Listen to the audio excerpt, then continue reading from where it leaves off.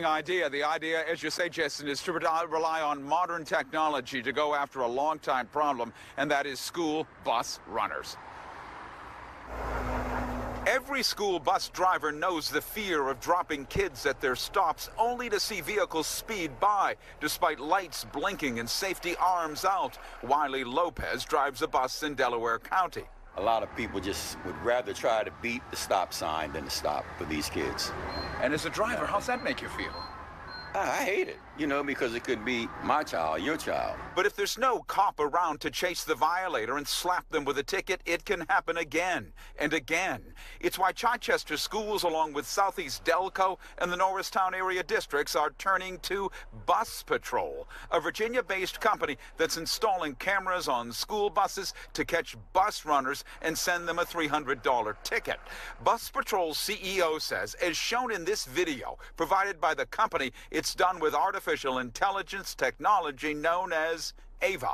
She's able to monitor up to 8 lanes of traffic in a variety of weather conditions and lighting conditions.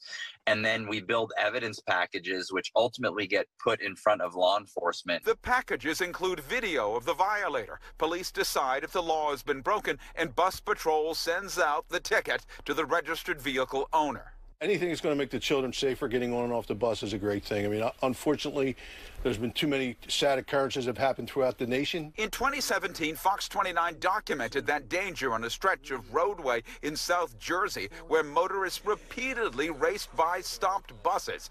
Bus Patrol, which says it's working with 20 school districts across Pennsylvania, including 5 in the Philadelphia region, covers the cost of outfitting the buses and makes its money by taking a cut of the fine. They cost the school districts absolutely nothing. 100% of the cost to fund these programs is put squarely on the backs of those who break the law. Chichester plans to begin catching violators in early 2023. Even motorists think it's a good idea. That is very unsafe for you to do that with children being offloaded or unloaded on buses. They should be ticketed. This is not a criminal violation, it is civil. Motorists must pay the $300 fine.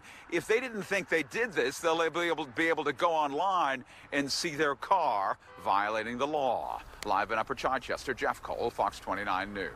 All right, Jeff, thank you.